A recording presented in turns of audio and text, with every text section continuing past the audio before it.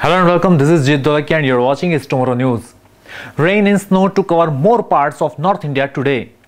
Parts of Jammu and Kashmir in India have recorded scattered rain and snow during the last 24 hours. The Western Disturbance over the Western Himalayas was responsible for giving these activities. Today, the rain are expected to increase and cover most parts of Jammu and Kashmir as well as Ladakh. Meanwhile, scattered rain and snow may lash Himachal Pradesh. On the other hand, the weather of Uttarakhand may remain almost dry with isolated light rain. Amidst rain and snow, the maximum temperature is expected to fall by 4 to 7 degrees Celsius in Jammu and Kashmir, Ladakh and Himachal Pradesh, while the minimus may increase in Uttarakhand and adjoining plains of northwest India. The weather activities might start clearing up from 14th February and dry weather conditions are likely to take over the region again.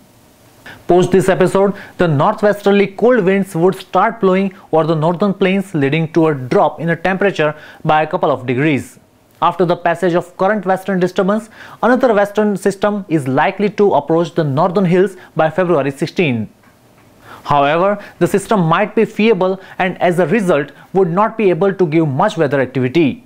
That's all for now. For more news updates, stay tuned with us. It's Tomorrow News, Ladakh. For more weather updates like this, please subscribe to our channel.